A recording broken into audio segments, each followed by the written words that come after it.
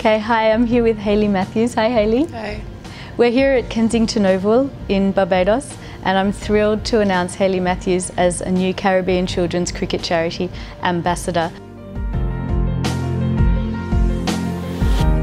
My name is Hayley Matthews, Barbados and WI cricketer, and I'm just here today to talk a bit about the Caribbean Children's Cricket Charity.